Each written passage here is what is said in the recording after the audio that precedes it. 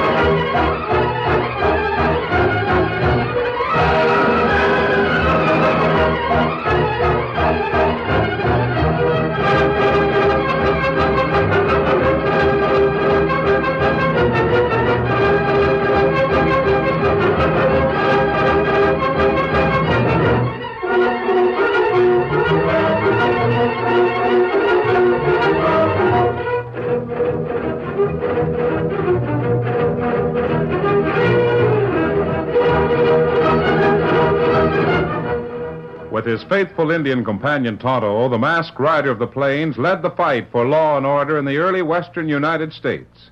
The stories of his strength and courage, his daring and resourcefulness have come down to us through the generations. And nowhere in the pages of history can one find a greater champion of justice. Return with us now to those thrilling days of yesteryear. From out of the past and the thundering hoofbeats of the great horse Silver, the Lone Ranger rides again. Come on, Silver! Let's go, big fellow! I'll Silver! Ahoy!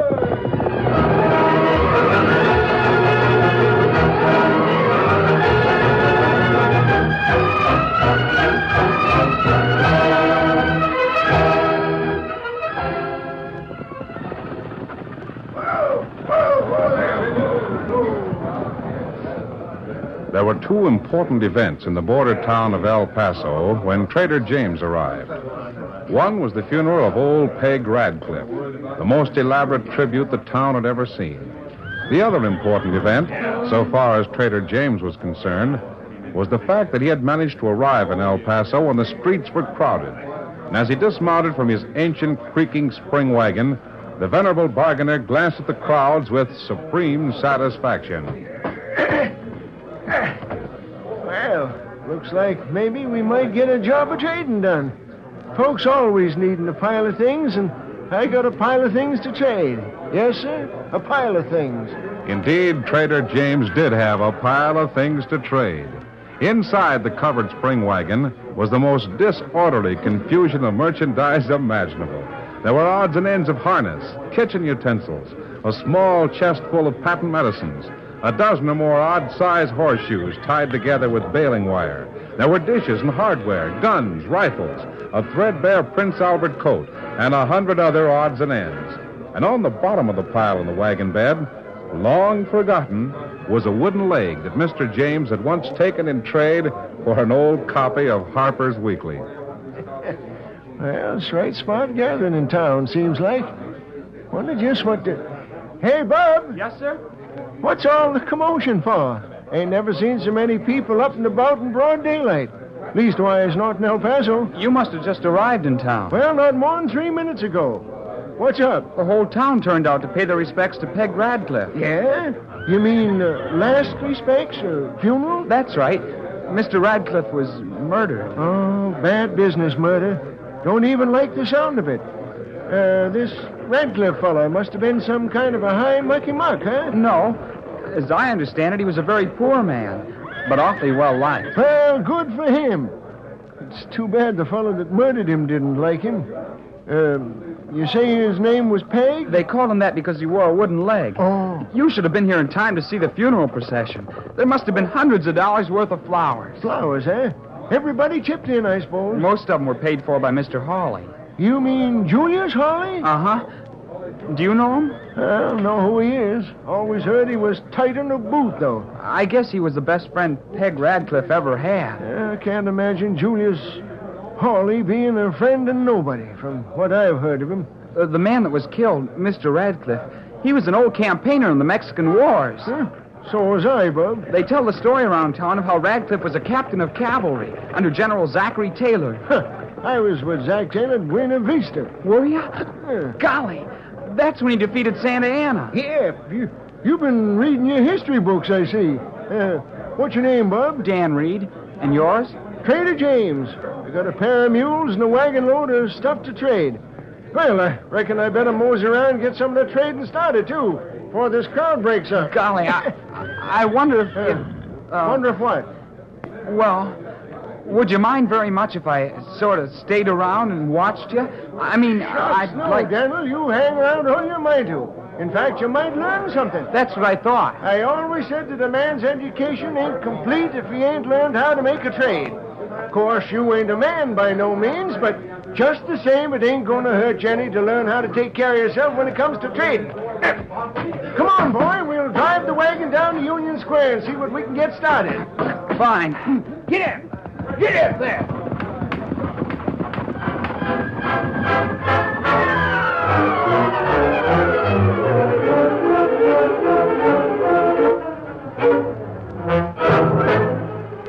It was late afternoon when Dan Reed returned to the Lone Ranger's camp. After helping the masked man and Tonto with the evening meal, the boy related his experiences in the city that day. And I told him I had a couple friends I wanted to bring over to meet him. Gee, he's such an interesting old-timer. Where old Trader make camp, Dan? Just a couple miles from here, close to the river. We can ride over and visit him this evening if you'd like to. That'd Dan. be swell. I've heard about Trader James. He's a well-known character all along the frontier. A mighty shrewd bargainer when it comes to making a trade. Shrewd? Golly, you should see that man operate. There was a cowboy there at the square visiting from the New Mexico territory. And he had his heart set on a Spanish bridle the trader had. Did Cowboy Fella get bridled, Dan? Sure. He tried to buy it, but the trader said he didn't have anything to sell. And asked the cowboy what he had to trade for the bridle. Oh, what happened? The cowpuncher offered Mr. James $20 in gold for it. But the old man insisted on making a trade. So finally the cowboy traded. He just bought a brand new Stetson for $35, and he traded that for the bridle.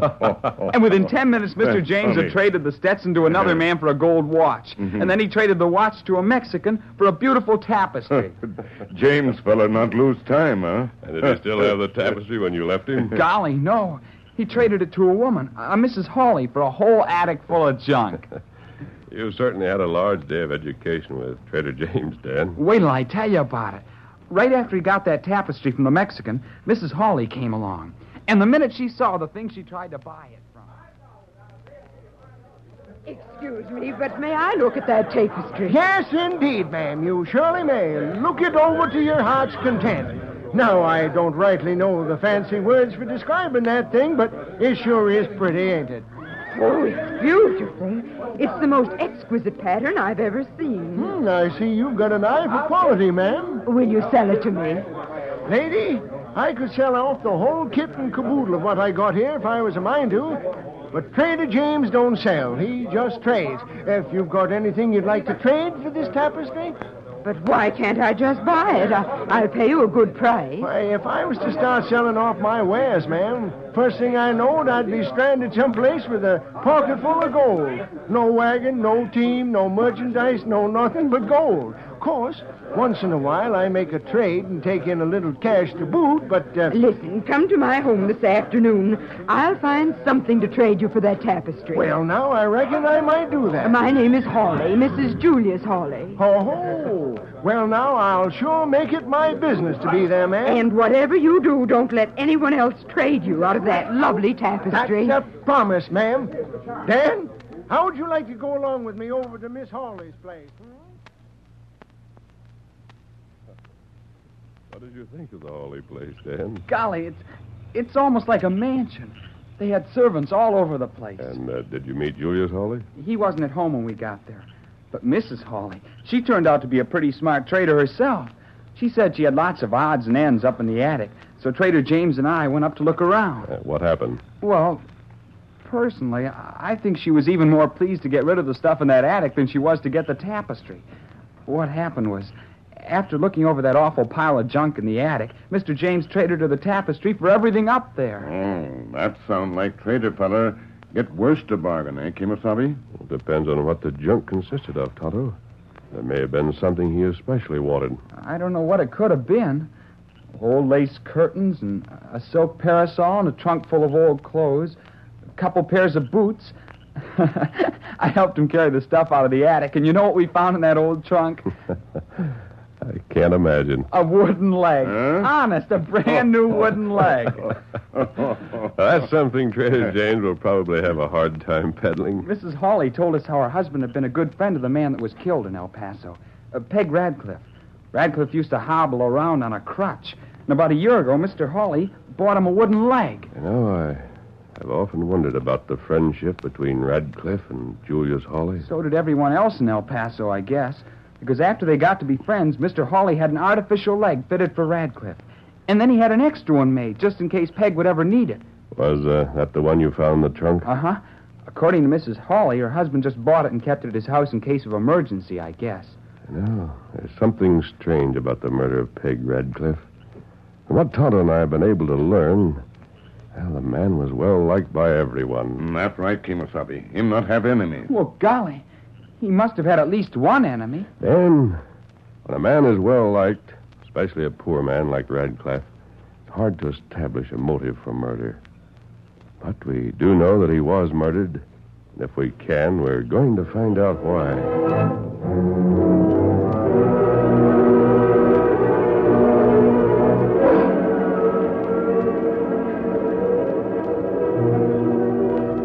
That evening, at the home of Julius Hawley, Julius, darling, there's something I want to show you. Yes? What is it, Elsie? Just wait until you see the wonderful bargain I made today. Oh, been shopping, huh? Shopping, yes. But never did I manage a bargain like this before. What? Well, say, it's mighty pretty, Elsie. Where'd you get it? Oh, from an itinerant peddler. Or rather, I suppose I should say a trader. How much? Believe it or not, it didn't cost me a penny. And I'm certain this lovely tapestry must be worth at least $100 or more. Well, I don't understand. You say it cost you nothing? Not a penny. And besides, I got that horrid mess cleaned out of the attic, also for nothing. What did you say? A funny old character. His name was Trader James. He wouldn't sell me the tapestry, but insisted on trading it for something. What about the attic? What did you trade him for that thing? Why, Julius, what in the world is... Answer me. What did you trade for it? Well, I got rid of a horrible pile of junk that was cluttering up the attic. Some old curtains, a couple of pairs of your old boots, a trunk full of old clothing. Really, darling, it was a shame to push all that stuff off on the old man, but... You say his name is Trader James? Why, yes. And he got the trunk with everything in it? Why, of course, but they were just rags.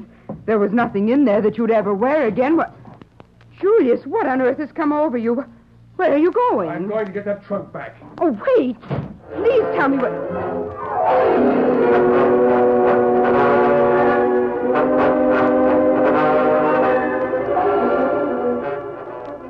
What? Hello, Mr. Hawley. What brings you here at this hour Shut of up the and night? listen to me. You ever hear of a peddler named Trader James? Jane. Oh, sure. He was in town today. I know that. Listen, Moore. You've got to find that man. You've got to, you hear? Sure, I can find him without too much trouble. Why? My wife gave him a trunk out of the attic today. Yeah? So you want the trunk back, is that it? There was a package in that trunk, Moore. A package you know all about. It's worth $60,000 to us. What? You mean to say... I mean to say you better get busy and find this Trader James and get that package back, one way or another. the curtain falls on the first act of our Lone Ranger story. Before the next exciting scenes, please permit us to pause for just a few moments.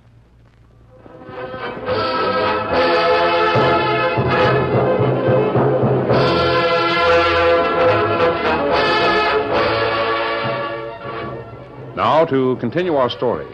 The masked rider of justice and his two companions, following the winding trail along the banks of the Rio Grande, and suddenly pulled their horses to a walk as the boy, Dan, pointed to a faint yellow light far ahead in the darkness. That's Trader James' camp. Easy, Victor. Easy, boy. Steady, big fella. Steady. Maybe you'd better ride ahead and let him know he has company, Daniel. All right. Come on, Victor.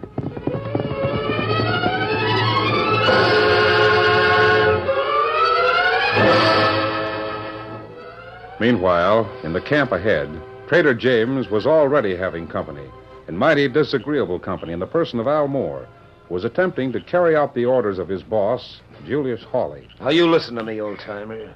I don't want to palaver all night. And me neither. And since you got nothing to trade me for that I trunk... said I'd give you $50 for it. I don't want $50. Strictly against my principles to sell anything. And I don't savvy why you're so all-fired anxious to own that trunk full of junk. But you go find something to trade for it, and I'll talk with you. Otherwise, you can... All right, you old goat. What's the matter? You gone loco? What are you dragging a gun on me for? Oh, you want to trade, huh? Well, I got nothing to trade, see? Nothing except a .45 slug. Why, you doggone ignoramus, I'll... Hold it. Now, which do you want? 50 in cash or 45 in lead? Make up your mind. Oh, that shooting iron don't scare me. You can go to blazes. All right, if that's the way you want it. Oh, no, you don't. Let go of my arm, you crazy old coot. Hey, what the... Somebody coming this way. Think you can come into a man's camp and... Don't! I gotta hurry now. Find that trunk in the wagon. Crazy old fool putting up a fight like that when he don't even know what he's fighting for. It's gotta be someplace right here in the trunk. Gotta be here someplace. That's it. Right where Harley said it would be. Now to get out of here. Steady. There, steady. Get up. Come on, get up, boy. Oh, Victor. Oh, boy. Oh, steady, fella. Oh, Silver. Oh, easy, big fella. Easy. Someone rode away just as I got here. We heard a shot. Where's the old trader, Dan? Here he is, lying on the ground. Otto, quickly. Try to follow the man who just left here. I'll see what I can do for Trader James. He was heading toward town, Tonto. Maybe you can catch him. I'll follow you in a moment, Otto. Get up, Scout. Look around for a pail of water, Dan. I'll see how badly the old man's hurt. Right. Easy. Here, old-timer. Let's find out what happened to you. Confounded pilfering varmint. What happened? We heard a shot. Doggone robber tried to steal trunk. Take it easy now. Here's some water. Good, thanks. Here, try to drink this. Sure. Good thing I grabbed his gun arm. Reckon he missed me. What the... A masked man. Another crook. Not this time, Trader. Try to describe the man who was here. We'd like to help you. Dan Reed. What you doing traveling with this masked man? This man is one of the friends I said I'd bring over this evening, Mr. James. Huh. Doggone if I... Give me that lantern, boy. I gotta see if he got the trunk. At least find out what he took from it. I hardly think anyone could have taken your trunk away on horseback, Trader. Well, maybe he couldn't, but there was sure something in that trunk that he wanted powerful bad. Well, the trunk's here all right, and everything's thrown every which way around the wagon. Don't seem to be, but... Well, I'm a son of a gun. Is there something missing? Of all the low-code stunts to hold a man up for a thing like that. Oh, what is it? The pig leg. There was a pig leg in that trunk, and now it's gone. Of all the worthless things to... I remember seeing it when we carried the trunk out of Mrs. Hawley's home. Evidently, it was worth something to the man who came here. Well, I'd have given it to him if he'd said so. I'd give him 2 of them, as a matter of fact. Got another one somewhere in the bottom of my wagon. Been carrying it for years. Quickly, get it for me, will you? What? You two? What in tunkus you want with a peg leg? Maybe I can make a trade with the man who was Hey, here. now, don't you try and make any trade with me. I'll get it for you, but don't offer me nothing for it, because all I got for the last one I had was a splitting headache. Well, here it is, and if that's all you want, take it and welcome. Thanks. Dan, you stay here with the trader. Easy, big fella. I'm going to town after Tonto. I'll be here when you get back. Good. Come on, Silver. Well, I've seen men fight over a lot of things in my time, but doggone if I've ever seen so much bother about something as worthless as a wooden leg.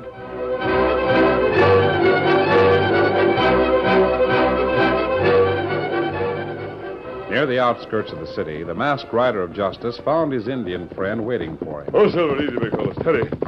Hurry, Kimosabe. What did you learn, Tonto? Fella ride plenty fast. But trying to see where them go. Good. Now, you lead the way. Whatever this mystery's all about, we'll try to get to the bottom of it. It's not very far. Fella go to shack close by river and meet 2 other men there. Now, listen, Tonto. I have a plan to get back the peg leg that was stolen from the old trader. And, Tonto, I think when we get to the bottom of this thing, we're going to know why Radcliffe was murdered and who murdered him. That's plenty good. Let's go, Tonto. Get him up, Scout. Come on, Silver.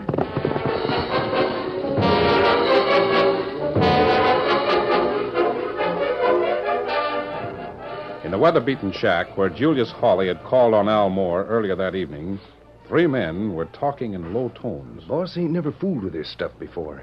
And now that old Radcliffe's dead, How many he times figures do I have to tell you to shut up about that? I was only going to say that the boss ain't likely to try fooling with something like this again. It's too risky. Yeah, too risky for us, you mean? The boss don't take any risk. Just what are you gents leading up to? You ain't got any idea, huh, Al? Never mind beating around the bush. Talk plain. All right. I will. Me and Joe decided to take the stuff and clear out. We want you to go along with us, Al. Someplace up north. Double-cross the boss, huh? A couple of nice gents you are. We ain't trying to double-cross you, are we? That stuff's worth a lot of money, Al. We could split it 3 ways. Hey, There are 2 6-guns here. 2 more at the window covering you. Don't make a move. What's the mass for? Who are you? What do you want here, mister? I want that stuff you were planning to split 3 ways. I don't move. I got it myself. What the... Now, listen, mister, that thing ain't worth nothing to you. It's just an ordinary peg leg. Sure, that's all it is. And I'll trade you one that's more ordinary. There you are. Hey, wait a minute. Well, you don't know what that thing's worth. Well, that is... What makes you think I don't? Well, look, maybe we could fix it to cut you in on something pretty good, say? Meaning you'd like to split 4 ways instead of 3? Sure. We could split 4 ways. Why should I split 4 ways? Maybe I'd rather split 2 ways. 2? What you mean, mister? Figure it out for yourself. You didn't think the boss was asleep? Or you 3 were planning to double-cross him, did you? You mean... Now, wait a minute. You trying to tell us the boss sent you here? I'm not telling you anything. But you ought to be smart enough to figure out a few answers for yourself. But if you were the boss and knew what he knows, what would you do? You know, what do you mean? Know what he knows. Adios, amigo. Wait, just a minute. Yes? You can tell Hawley for us. We'll be around to see him. Tell him that, mister. Never mind, Hawley. Here's the man that's got the stuff we want. Get him. Now, you yellow buzzards. Why don't you help me nail that critter? Come on, fellow, let's go. Sure, and get a gun hand smash for our trouble the same as you. I'm saving my shooting for Julius Hawley. So am I. Only I ain't saving it no longer than it takes to get from here to where he lives. Get him up, Scout.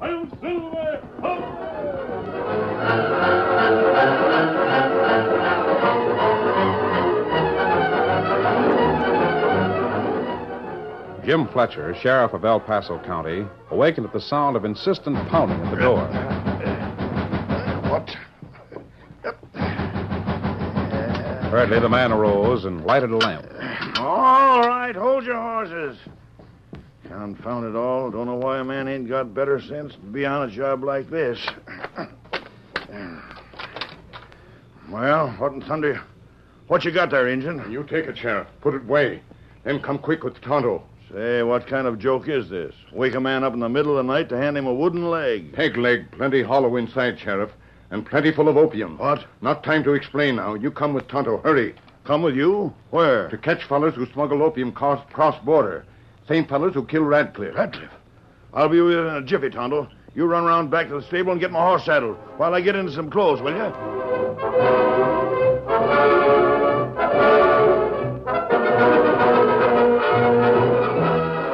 Julius Hawley heard the sound of footsteps on the porch of his home and went forward eagerly to answer the door. Before he'd reached it, however, the door was thrown open and 3 grim-faced men walked into the room. More. I've been up all night, waiting for you. You don't have to wait no longer, Hawley. Well, where's the... You didn't get it. Never mind putting on an act, Hawley. We're here to settle up with you. Settle? You'd better explain yourself, and quickly. You sent the masked man after the dope. You figured on double-crossing us, figured we'd be afraid to do anything about it. Quit jabbering about it. Let's get the stuff and get out of here. Where is it, Hawley? You miserable pup. Never mind that. Either you deal with us now, or we let the law know what happened to Peg Radcliffe. and why it happened to him. It's too bad Radcliffe found out what you was up to, Hawley. If you hadn't have killed him to shut his mouth, you could have gotten away let's with take care of this double-crosser and clear out. Well, Holly, you gonna talk? Hey, what I'll are do you... the talking more. You're all under arrest, all of you. Look out! That's enough. We quit. I got my hands up. Don't shoot. Get their guns, Tonto. You, Hawley. Reach high, you killer. It's a masked man. The same one told us Hartley had sent him. I told you nothing, except to figure things out for yourself. So happens that you figured wrong, Moore. You stupid, blundering fools. To let yourselves, all of us, be caught like rats in a trap. The sheriff has the opium, Hawley. And he knows now that you sent Radcliffe across the border the night before you killed him. And had these 3 buzzards over there waiting for him. They got him all liquored up and switched his peg leg for the one that was full of opium. Oh, maybe you can prove that. But you can't hang no murder on us 3. I got you for attempted murder when you attacked Trader Jones, fella. And that'll be enough to keep you out of circulation for quite a spell. Hawley, what'd you want to kill Radcliffe for? Well, I'll tell you, Sheriff. Old Radcliffe found out that we'd switched his peg leg. And then he found out why. He was bound and determined to hand us over to the law. Yeah, it's too bad old Peg ain't here this minute. See how glad the law is now that you have been handed over. Come on, you varmints. Get started for the jailhouse. Hail Silver!